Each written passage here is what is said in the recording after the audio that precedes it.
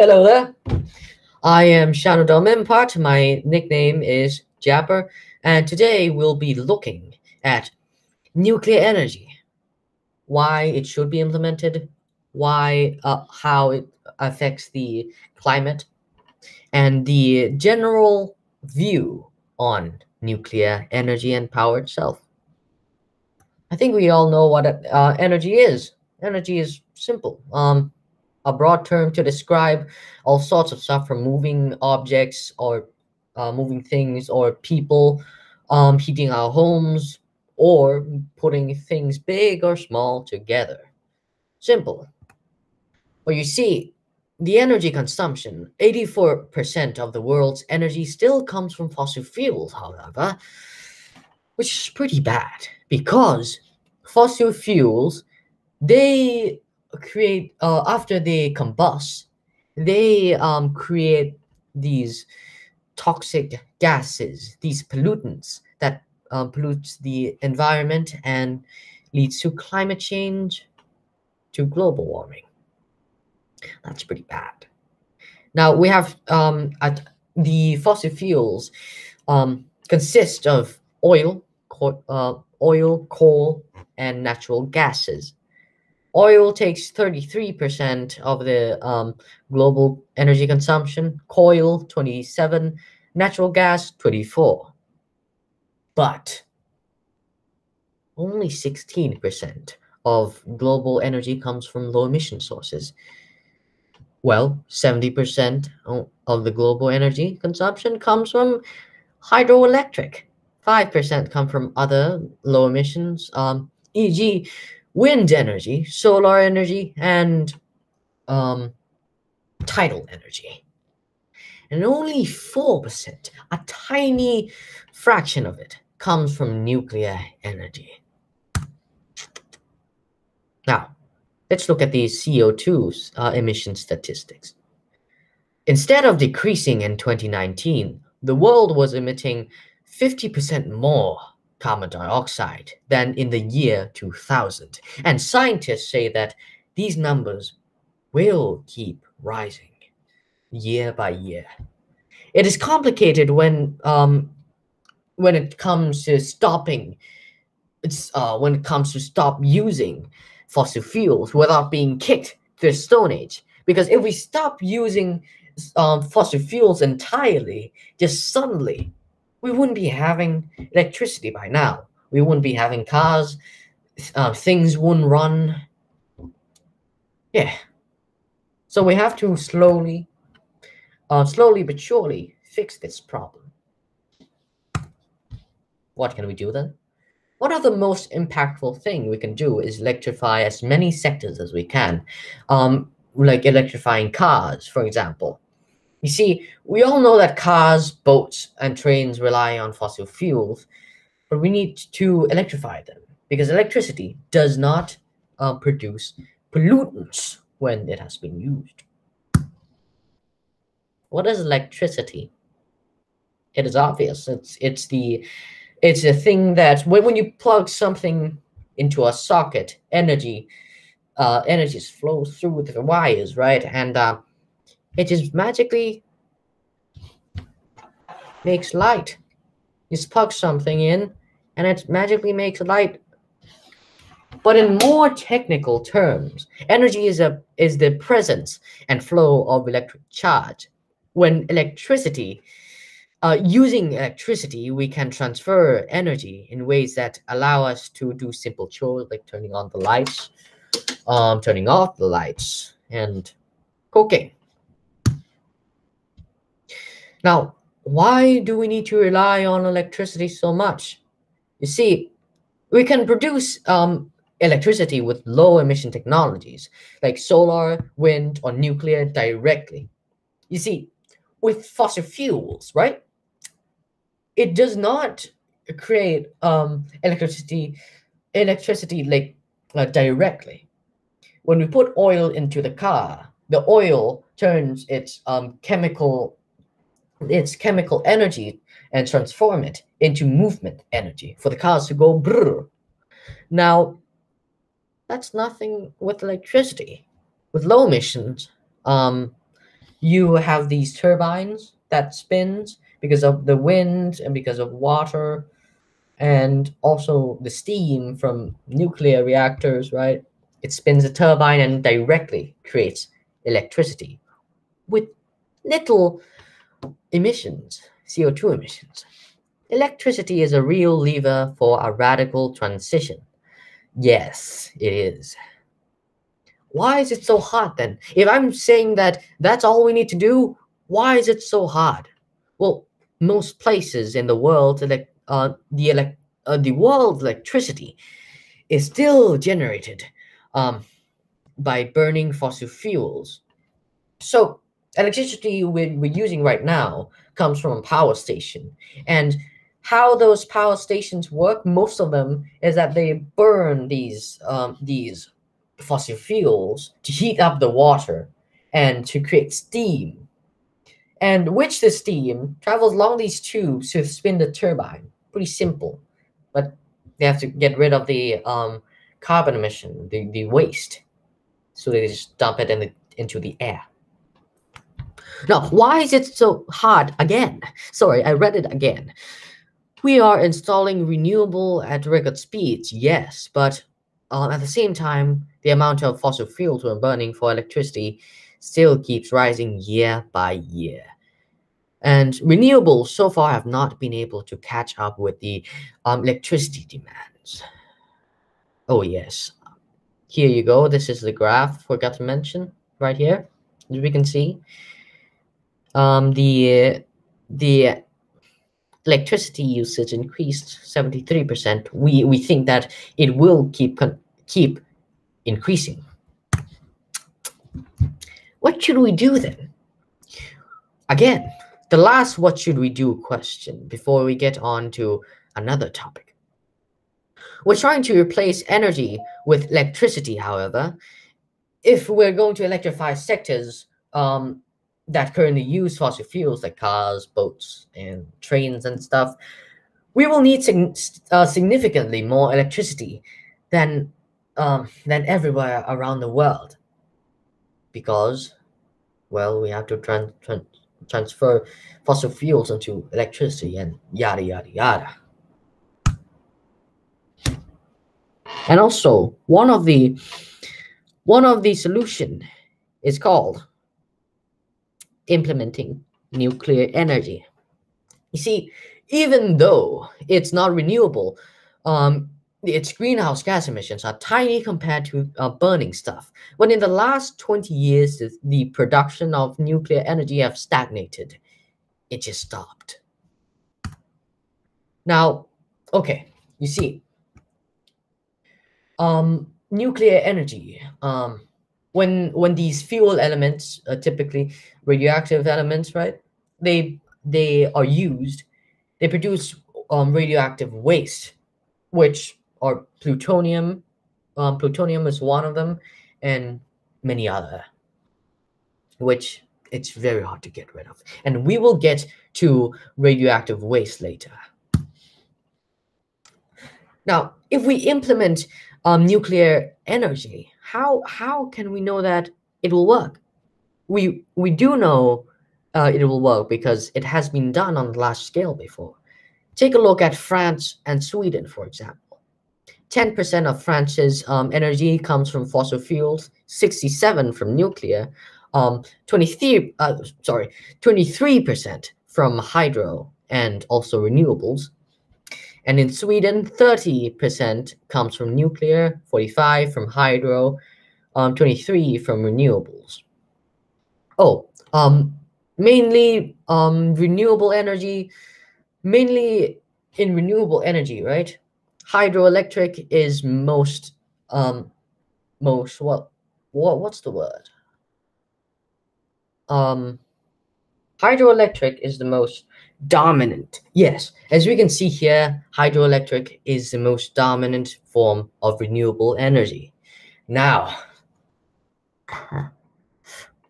hydroelectric, one fact I want you to know is that the reason it's so dominant is you see, these hydroelectric has these gigantic dams which water flows from a higher altitude into lower altitude, spinning the turbine and producing energy to the um, towns or cities or whatever.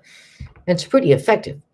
But you see, hydroelectric, although is very, very dominant and effective, kills are the most dangerous out of all the renewable energy.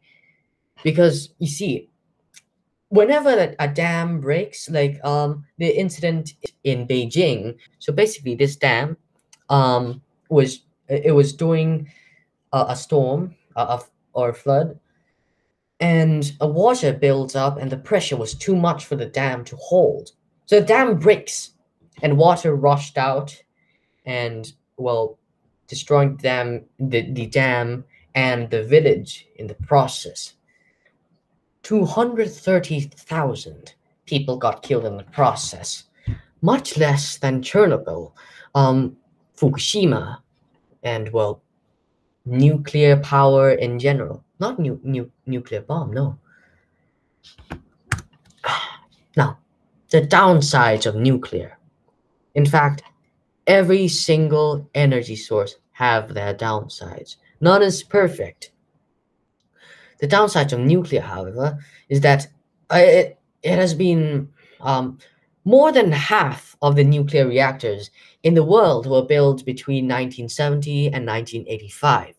Therefore, most nuclear power plants are quite old technology, and the production of nuclear innovations have been stopped completely because of the governments trying to appease the public, because well, people have a bad blood with nuclear. They have a stigma towards nuclear.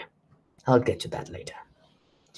It is very expensive and very very hard to build, and it takes a lot of space.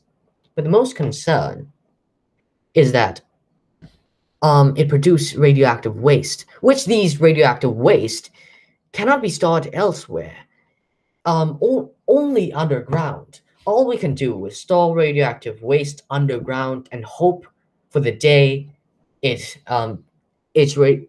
starts to decompose and lose its radioactiveness, which is not a long-term solution. But we are still trying to come up with technologies which are trying to turn these waste into energy and other useful materials. Most waste, most nuclear reactions, most nuclear fuels elements which are used up in nuclear reactors produce nuclear waste, which often are plutonium, and plutonium are made to make bombs, atomic bombs. This might surprise you, but the amount of deaths that nuclear energy kills per year is quite low compared to the others. You see, during this 50 years, coal has killed 1,000 to 130 people, while nuclear energy only kills one person every 14 years. And you see, people are yelling to each other whether nuclear is safe or not, or whether or not we should give up nuclear, while the silent killer kills coal, these fossil fuels. Now, let's get to the fun part. How does a nuclear reactor work? You see, nuclear reactors have three components. In this video, we're going to learn about three the sectors. Reactor. We have the reactor core, or the fuel tank, and we have the steam and the turbine. As the traditional fossil fuels, 99% of the things, 99% of the shenanigans goes on in the fuel tank, because the fuel tank contains these fuel elements, which are typically made up of these uranium, where these fuel uranium-235 or uranium-238.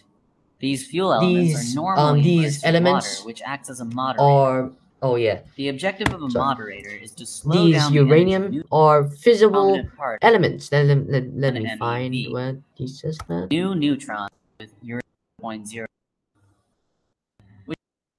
This region where these uraniums are the size of the reactor fissile elements, meaning they like to break apart and contain fissionable nuclei like uranium-235 they like to break apart. And when a neutron these rods vary is in number shot according at to the these size of the particles, in it breaks large off, power creating reactors, more thousands neutrons of fuel elements and breaking are off placed close other to each other. particles, which in turn This region where these create fuel more elements are energy, placed is called the and reactor it core. creates a chemical reaction. These fuel elements are from normally neutron immersed in water, bombarding which acts as a moderator.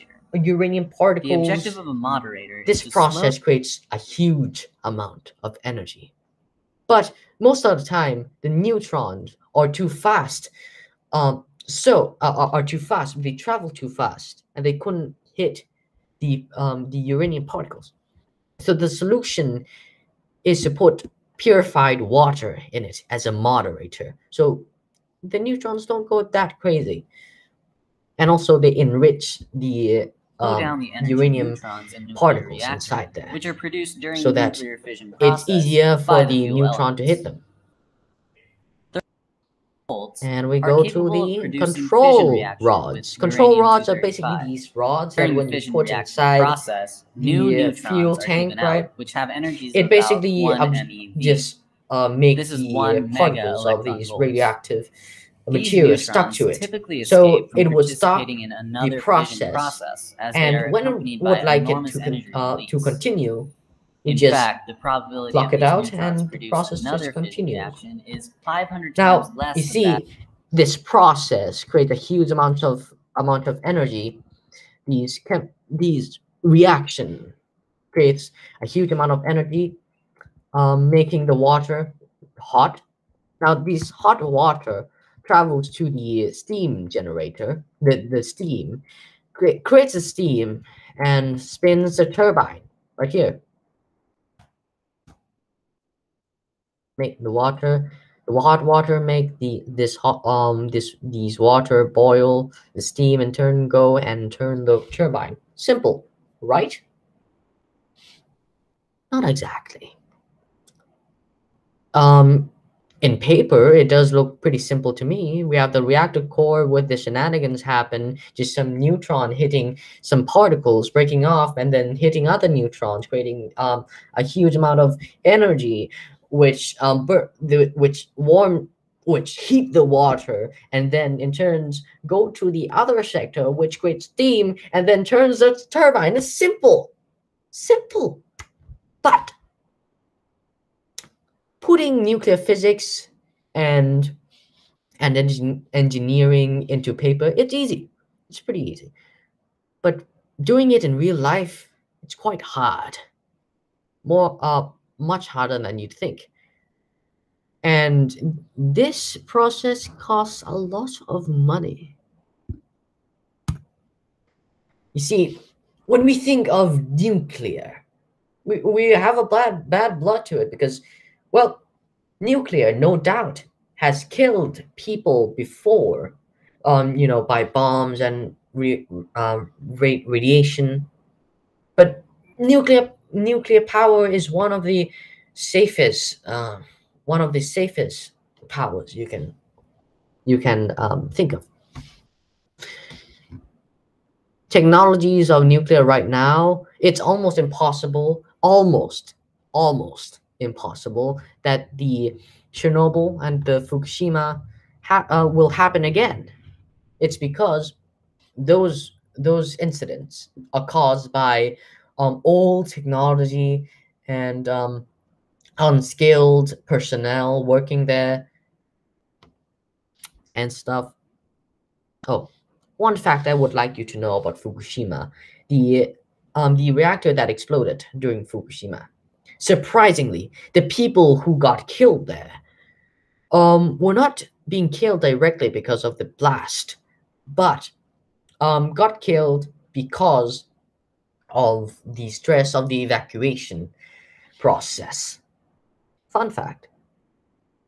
Now, let's see. Some people argue that we should give up on old nuclear energy and only focus on renewables energy instead.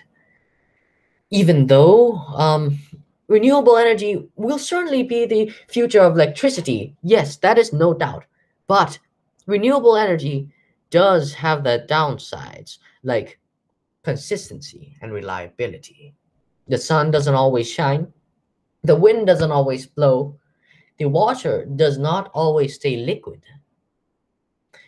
So, if we are going to rely solely on renewables, we might have to build a gigantic energy storage system and release them whenever we need energy. Oh, I found mistake here.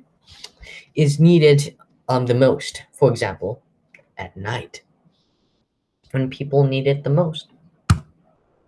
The opinion part begins here. I have researched many sources, and I have decided that, you see, people always think each other as enemies when it comes to renewables and nuclear. People think that the renewables and nuclear against each other, right?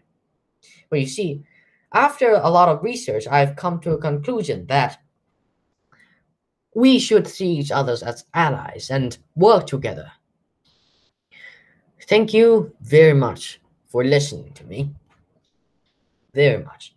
Now, these are the sources, the reference.